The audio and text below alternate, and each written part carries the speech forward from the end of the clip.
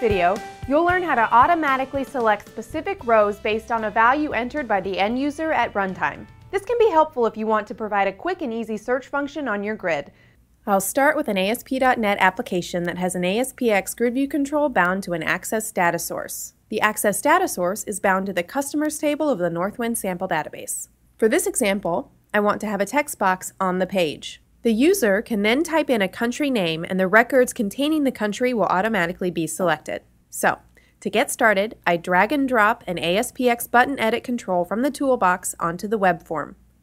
I'll position above the grid control. And to finalize the visual customizations, I'll set the skin to be the same as the grid control. Alright, now let's rename the default button to something that makes sense for our purposes. I select the Button Edit control, open its Smart Tag, and invoke the Buttons Collection Editor. Here, I'll select the button and set its text property to Find. Click OK to close the editor. To be able to perform callbacks, I need to set the client-side ID of the grid control. I select the grid and set its client instance name property to dgrid. I select the button edit again and open its client-side events editor. Within the button click event, I call the perform callback event of the grid control and pass on the value entered in the text box.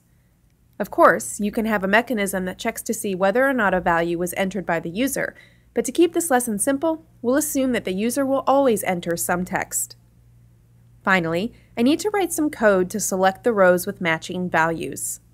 I close the editor. Select the grid and create a handler for its custom callback event.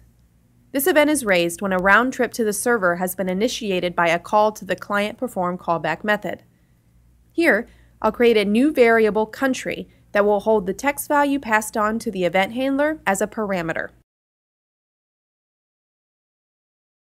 Next, I'll call the grid selection.unselectAll method to clear any existing row selections. And finally, I'll iterate through all the currently visible rows and highlight those that contain the same string within their country column. And I'm done. I run the application. I type Germany in the text box and click Find. You can see a quick callback being performed and customers that are located in Germany are selected. For more information, please refer to the ASPxGridView documentation. Thanks for watching, and as always, thank you for choosing DevExpress.